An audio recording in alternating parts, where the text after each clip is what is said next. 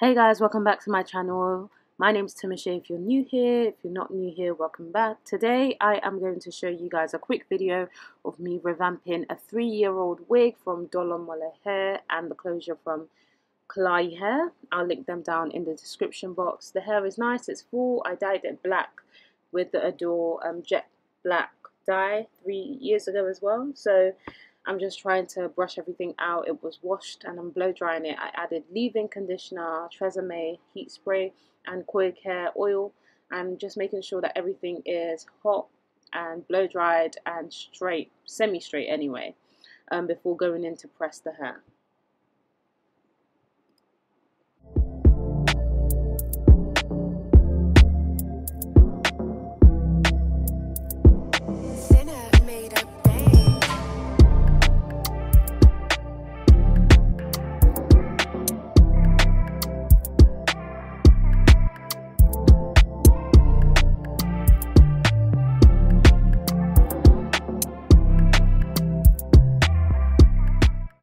So now I'm just sectioning off the hair and making sure everything is sectioned off and packed neatly tied together so that I can be able to straighten the hair.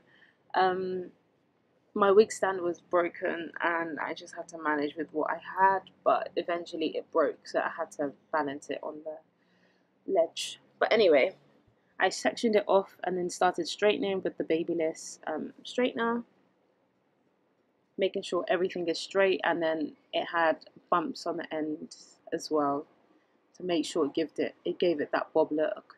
Initially, when I had this wig done by the wig maker, I said it was too full. I requested 2 bundles to be used for my bob style, but she put 3 in, so the hair is really full. So I'm just using this as demonstrative purposes of styling an old wig, because yeah, it was way too full for my liking.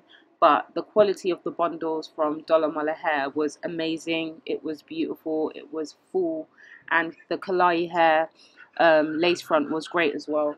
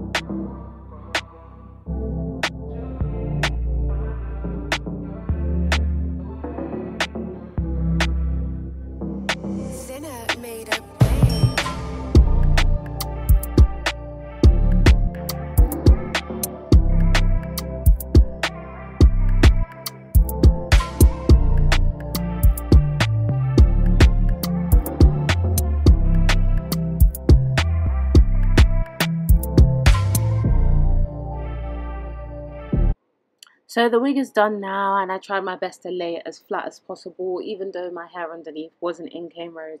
But it still looked okay. For me personally, the wig is just a bit too full, so I would have loved to have 2 bundles in, but the cut was not too bad. It was great. The hair is full, and overall the density of the bundles were really nice. And yeah, it's amazing quality. I think I got it for like $125 for 3 bundles at that time, and the closure was like $60 as well at that time. But yeah, it is good quality. The hair was just a bit too full for me personally, so it didn't frame my face as best as I wanted it to, but overall it looks.